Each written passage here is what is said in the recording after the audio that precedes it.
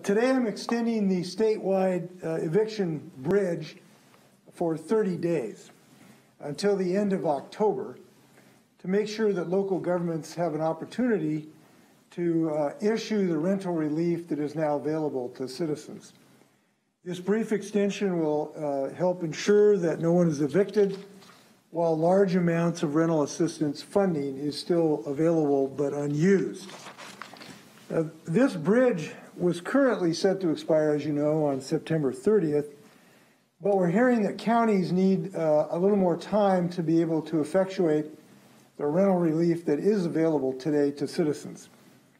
We have good reason to believe that counties will be able to move more quickly now, in part because the U.S. Treasury has changed some of their rules that makes it's much easier to distribute the money to citizens.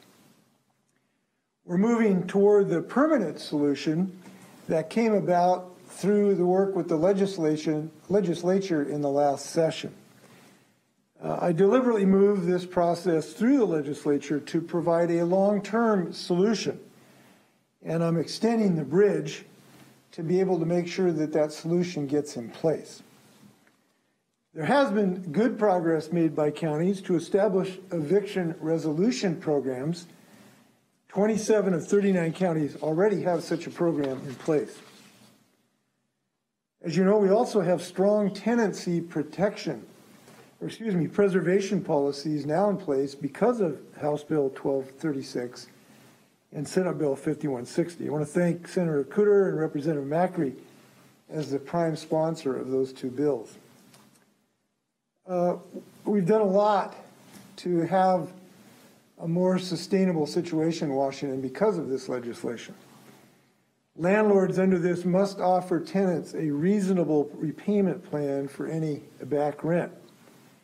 Landlords must include information regarding a tenant's right to legal counsel, and we are one of the first states to provide the right to legal counsel to tenants in this regard, while they're issuing a 2-week notice to pay or vacate. And they must provide information about the dispute resolution program under local eviction resolution programs.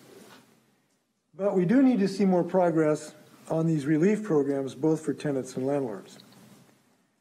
Money intended to keep renters housed and keep landlords in business is available, and it needs to get distributed as soon as possible, obviously.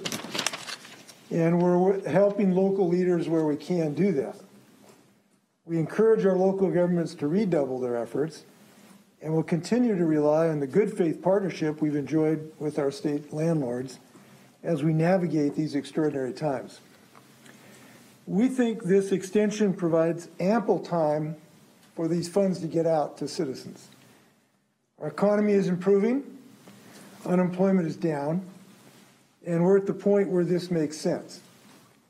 And I'd be remiss not to mention that, as I've said, we are the first state in the country to have a right to counsel in eviction proceedings. This should be standard across the country. I hope our leadership will be followed in other places in the future. So our extension will expire on October 30th at 11:59. Just some advice, practical advice for people. The Washington State Office of Attorney General has information in multiple languages on available resources to help you pay your rent, including state and local rental assistance programs. That's available at this website on your screen, www.atg.wa.gov/landlord-tenant. State law provides you the right to representation, to legal representation. And the court may be able to appoint you a lawyer to represent you without cost if you are a qualifying low-income renter.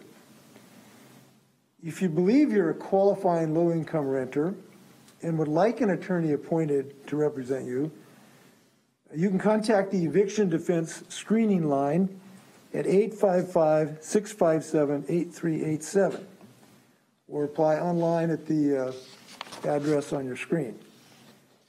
We've got additional information at 2 other information sources that are on the screen, and there are free or low-cost mediation services also available at this site.